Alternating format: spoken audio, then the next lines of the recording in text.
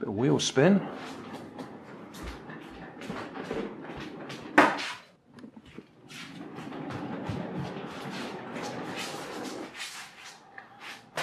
Oh, but we hit the washing.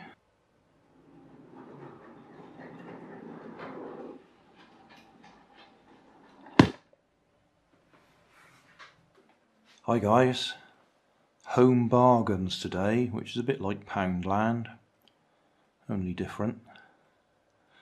Picked up this little fella,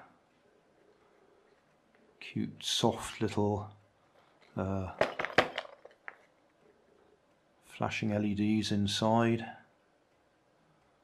and of course it's made of silicone, or at least I assume it is, so we can stretch it.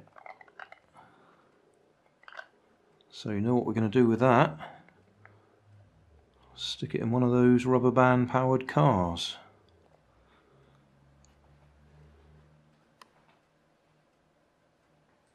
I think we could take the label off.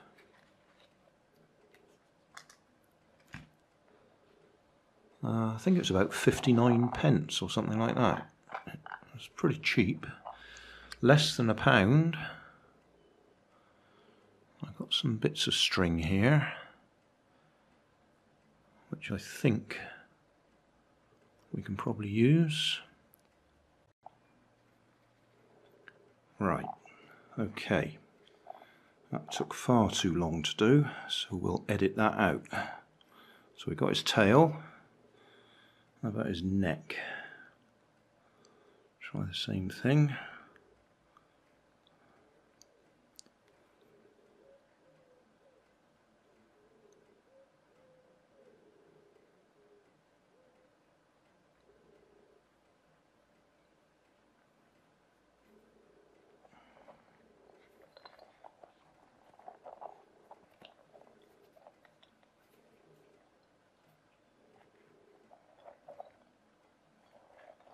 Okay, so we got head and tail. Now we'll see if we can fit that in one of my old rubber band powered cars.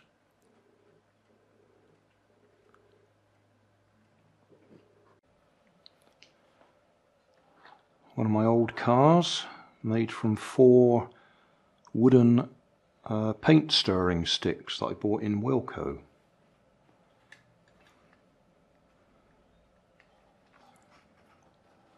So, give the little fella a stretch.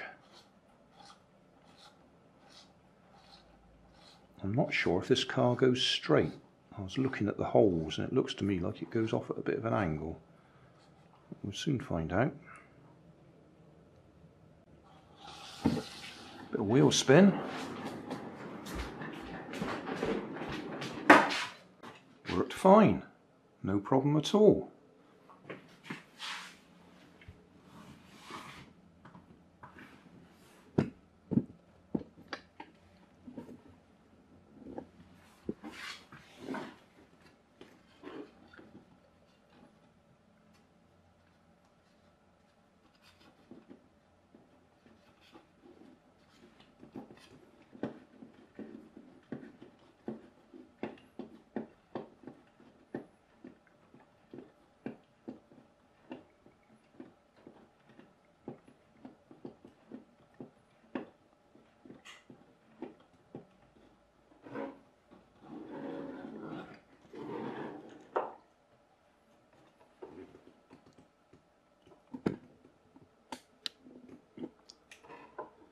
Right, let's see if we can run backwards.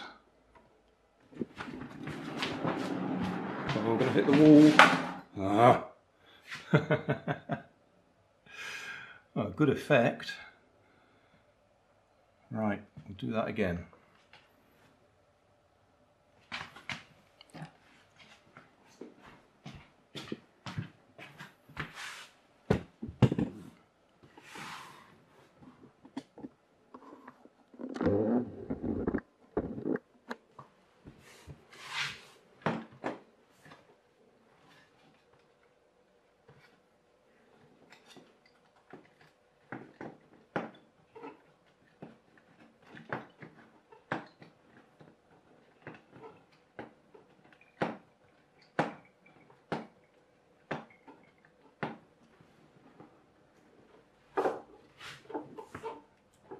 try not to hit the wall this time.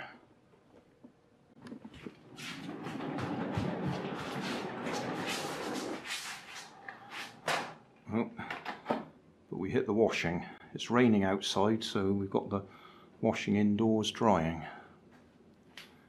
Making use of the fact that it gets warm in here when there's a little bit of sun out there. So, that works.